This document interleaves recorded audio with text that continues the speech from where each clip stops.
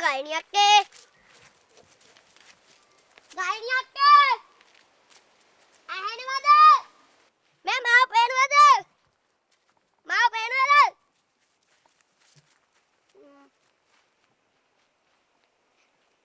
ගයිනි ආච්චිට හොඳම වැඩේ මොකද්ද කිව්වේ මම ගහන්න එපා ඔයා බොරු කළා මම බොරු අල්ලගත්තා හරි මේ අර ඔයා කාරකට මොකද උනේ ඒක තාම නෑ අයියෝ තාම නැද්ද තාම නෑ ඇයි ඉතින් තාම නැත්තේ ඇයි මං කැමති කලයකින් කායක තිබුණේ නෑ මොකක් කා ඔය කාර්යයක් නෙවෙයිද ගන්නෙ කා එකක්ද අපෝ කොහෙද ඉතින් ගමේනේ මං කැමති පාටින් කාර් එක තිබුණේ නෑ මොකද්ද ඔයා කැමති පාට මං කැමතිම පාටි රතු එතන තිබුණ ඔක්කොම කාර් කළු පාටයි මං කැමති නෑ ඉතින් අක්කේ කලුණ කාර් යන්නේ නෑ රෙඩ් කලර් කාර් එකක් එනකම් මං ගන්නෑ ගයිනි අක්කේ ඇයි ඔයා කැමති නැද්ද කෙහෙල් දැල්ලේ පාට කාර් එකකට මන්නම් ආසම් පාට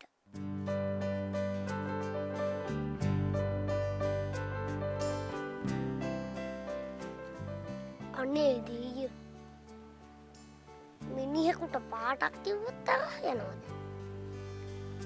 කෙහෙල් දැල්ලේ පාට ඉච්චර අවුල්ද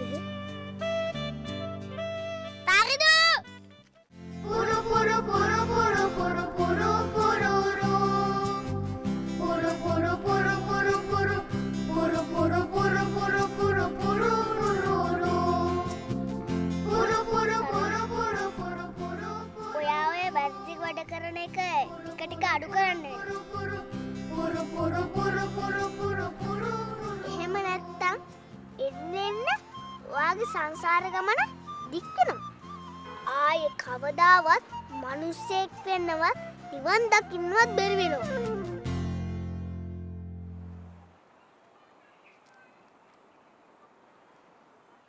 බොහොම හරි සෝරත අපේ හාමුදුරුවනේ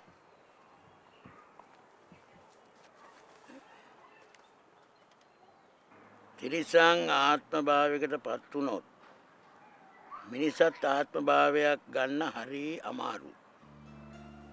ඒ වුණාට සෝරත සරණ කියන්නේ මේ ගමේ ගොඩේ ඉබාගාත යන බලලෙක් නෙවෙයි.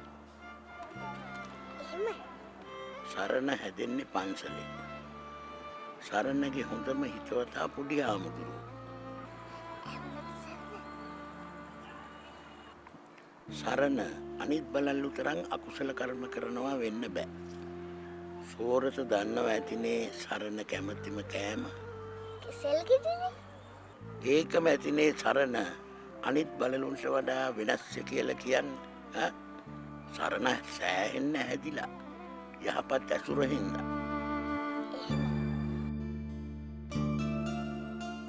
අපේ හාමුදුරුවනේ අර මොකක්ද අර රාහුල හාමුදුරුවෝ කිව්වේ මේ දානේ වලදර ඉතුරු ටිකවත් සතුන්ට දාන්න එපා කියලා. එහෙම කිව්වද? කිව්වනේ නෑ. රාහුල හාමුදුරුවෝ දවසක් මාත් එක්ක කතා කරා. සෝරතගේ සරණගේ යාළුකම ගැන. අපි දෙන්නගේ යාළුකම ගැන? ඒ වෙලාවේ මතුවෙච්ච කාරණයක් නිසා වෙන්න ඕන. එහෙම කියන්නේ නැත්තේ. ඒ මොකද්ද අපේ හාමුදුරුවනේ? සෝරත භික්ෂුවක් කියන්නේ අම්මා තාත්තා සහෝදර සහෝදරියෝ වගේ සමීප බැඳීම් පවා බුද්ධියෙන් අත්හැරලා සසර ගමන කෙලවර කරගන්න ආපු පූජනීය කොට්ටාසයක්. ඒක සුළුපටු හැකියාවක් නෙවෙයි. එහෙම ආපු කෙනෙකුට සතෙක් එක්ක තියෙන බැඳීම මහා ලොකු බැඳීමක් නෙවෙයි. සතුන්ව හුරතල් කරමින්, උන් අතපත ගාමින්, උන්ට කෑම දෙමින් ළඟින් ඇසුරු කරන්න ගියාම උන් එක්ක බැඳීමක් ඇති වෙනව නෙව සෝරත. අපි ඒ වගේ බැඳීම් ප්‍රහීන කරන්න යන ගමනක් නෙමේ. ඒ වුණාට සතුන් කෙරෙහි තියෙන ආදරය කරුණාව නවත්තන්න කියලා රාහුල හාමුදුරුවෝ කිව්වේ නෑනේ. අනේ නෑ. දැන් බලන්න අපි දන්වල දන්න ඉස්සෙල්ලා කලින්ම කොටසක් අයින් කරනවානේ. එහෙමයි. ඇයි? ඒ දානයනේ පියාඳුරනේ. තමුන්ගේ දානය වළඳන්නත් ඉස්සෙල්ලා ඒ දානෙන් කොටසක් අයින් කරන්න තරම් සැහැල්ලු මනසක් අපිට තියෙන්න ඕන සෝරත. තේරුණාද? ඒක නම් ඇත්ත. ඒ හින්දා සෝරත සරණට දක්වන දයාව කරුණාව මෙත් සිතින් ජීවත් වෙන හැම සතෙකුටම දක්වන්න ඕන. අපි හැම විටම දන් දෙන්න ඕන. අත්තරින්න ඕන. සරණට දයාව කරුණාව දක්වන්න සෝරත. ඒත් සරණ කෙරේ තෘෂ්ණාවක් ලෝභකමක් ඇති කරගන්න එපා. මට දැන් තේරුණා රාහුල හාමුදුරුවෝ මොනවද කිව්වේ කියලා. තවත් කතාවක් තියෙනවා. බුදුන් වහන්සේට තිරිසන් සතුන් උපස්ථාන කරපු කතාවක්. ඇත්තට මම කියන්නම්කෝ රාහුල හාමුදුරුවන්ට සෝරතට ඒ කතා කියලා දෙන්න කියලා. සරණ අපිත් එක්කම සංසාරින් එතර වෙමු.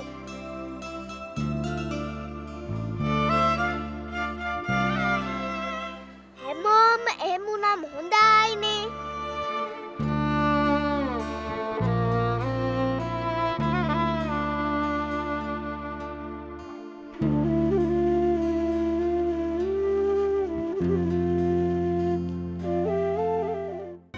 නැෂනල් ටීම් එකේ ප්ලේයර් කෙනෙක් කියලා මට මැරෙන්නද කියන්නේ?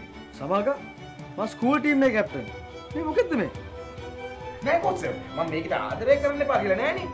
අපේ පුතා අවන්ත ඔයාලගේ පුතා අනුහස්.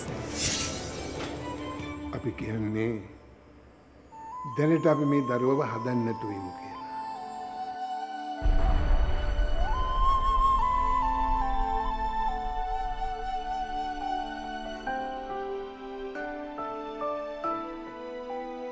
සඳට අපි ලං වෙලා.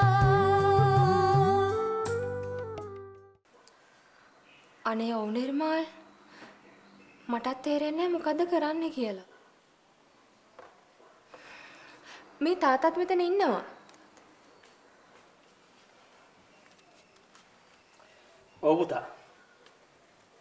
මමත් ඒ ගැන තමයි මේ කල්පනා කළේ. පුතා කලබල වෙන්න නැතුව ඉන්නකෝ. එහෙම දෙයක් නම් වෙන්නේ නැහැ. මම ලොකු හාමුදුරුවොත් එක්කත් කතා කරන්නම්කෝ. පුතා පරිස්සමෙන් ඉන්න. හොඳයි පුතා. දුව මේ ප්‍රශ්නේ නම් ඉක්මනින්ම විසඳ ගන්න ඕනේ. මොකද අපි සෙල්ලම් කරන්නේ දරුවගේ අනාගතයත් එක්ක. ඔව් තාත්තේ මටත් මේ මොනවත්ම හිතා ගන්න බැරුව ඉන්නේ. ඔය යෝජනාව ගෙනාපු වෙලාවේ මම ඒකට කැමති වුණේ දරුමුණු වෘත් එක්ක ඉන්න ඕන නිසා. දැන් මට තේරෙනවා මං එදාගත්ත තීරණේ වැරදි කියලා. තාත්තේ ඔව් දුව. ඒකෙන් අඳුර වෙන්නේ ලස්සනට තිබුණ අපේ දරුවන්ගේ අනාගතය.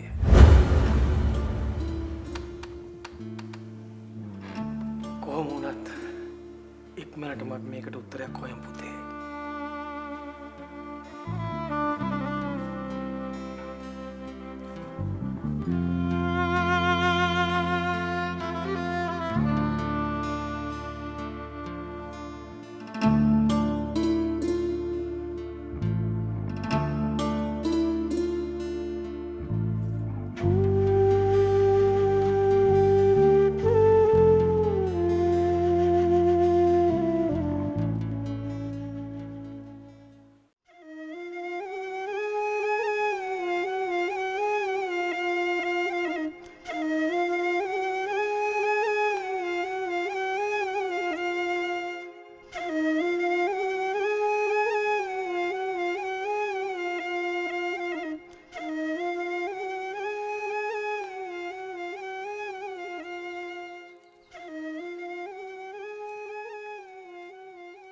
දැන් ඉතින් වැව ළඟට ආවේ නාගන්න.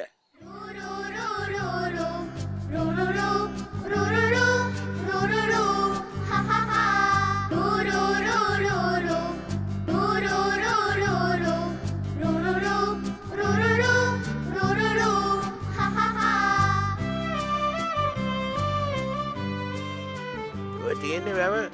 ඉතින් නාගම්මු.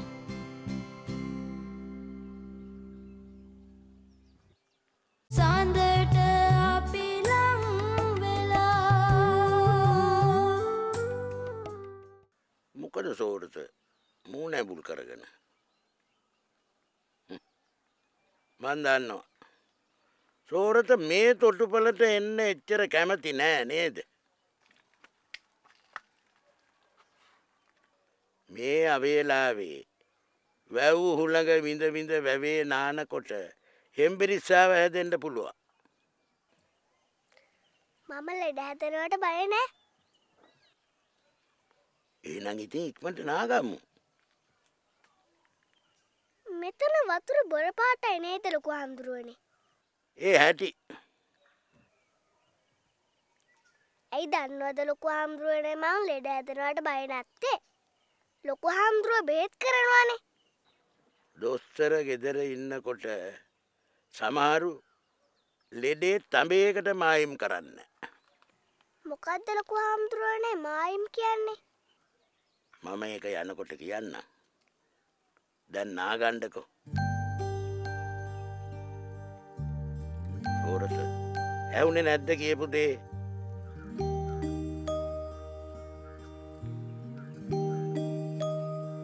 ලොකු හාමුදුරුවනේ මොකද ඒ පාර කියන්නේ? වැවට නාන්න එන්න තිබුණු හදිස්සියට මං හිතුවේ මෙලහට 11ට පීනලා ඇති කියලා.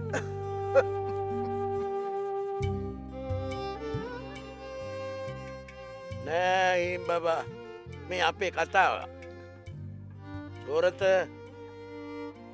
අපේ හාමුදුරුවනේ ඉතින් නාන්නේ නැද්ද? තවත් වෙනවා.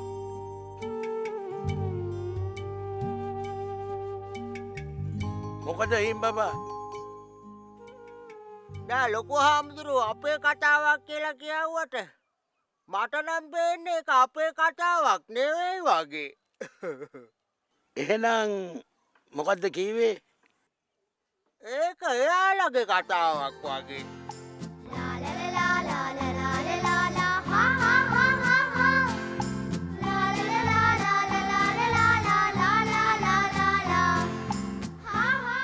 ඒගොල්ලන්ගේ කතාවක්.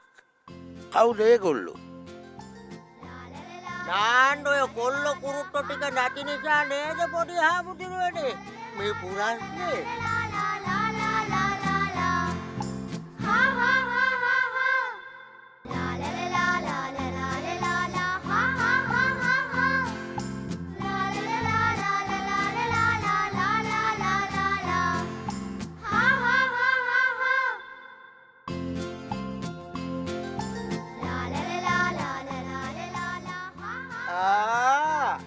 මං කීවේ නැද්ද ලොකු හාමුදුරුවනේ වැඩේ?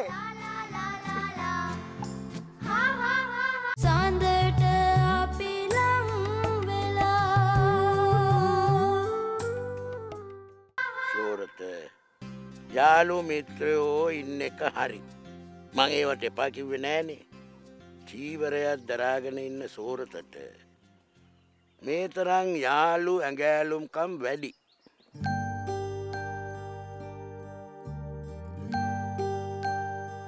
ඒක පාලනය කරගන්න ඕන.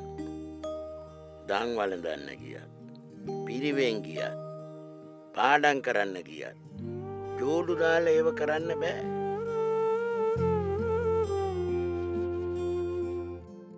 සංසාරේ තියෙන බැඳීම් අවම කරගන්නේ කියලා අපිමනේ බනට කියන්නේ.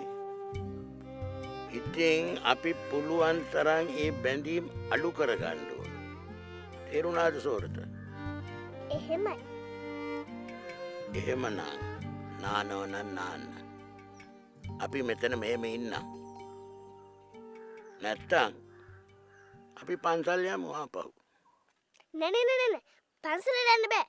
මන්නන්න බැවේ වතුර කොහෙත් එකයිනේ නේද හිඹපසී ලා ලා ලා ලා ලා ලා ලා ලා හා හා හා හා හා ලා ලා ලා ලා ලා ලා ලා ලා ලා ලා ලා ලා හා හා හා හා හා ලා ලා ලා ලා ලා ලා ලා ලා හා හා හා හා හා ලා ලා ලා ලා ලා ලා ලා ලා ලා ලා ලා හා හා හා හා හා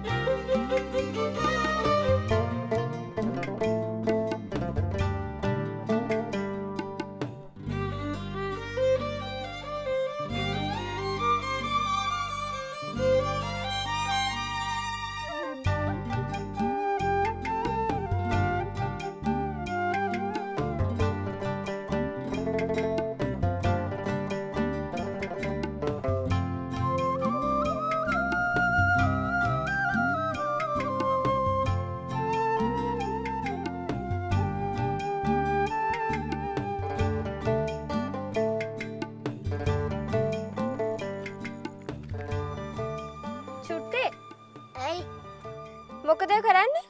මම මේ සෙල්ෆි ගහනවා. සෙල්ෆි ගහනවා? ගහලා කොහෙද දාන්නේ දන්නේ නැහැ. ඔයා සෙල්ෆි ගහලා කොහෙද දාන්නේ? මං දාන්නේ Facebook එකේ. බුක් තියන්නේ පොත්. පොත් නම් අපේ ගෙදරක් තියෙනවා. අනේ මෝඩ චුට්ටේ දාන්නේ Facebook. මෝඩ කවුද දන්නේ මෝඩ පොංග බොබ්බා තනියෙන් පාරින් ආවෙවි යන්නේ මට තමයි සෙල්ෆි ගන්න හොඳ නැත්තේ ඔයාලගේ මහලගේ තෙරණියක්ට තමයි හැමදේම හොඳ එයා නම් කරන්නේ නැහැ ඔය පිස්සු වැඩ ඔයා කළාට ජෙලෝ යෝගට් ශ්‍රී ලංකාවම කිරෙන් පෙරට ඉතින් දරපා මාමේ තුන් පාරක් උත්තරේ කියන්නකෝ හිලුවක් කරේ දරපා මාමේ මම යනවා